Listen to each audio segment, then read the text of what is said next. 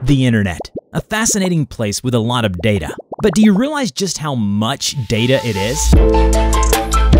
Every second, people upload 500 minutes of video to YouTube, make over 1,000 posts on Instagram, and share over 4,000 photos on Facebook.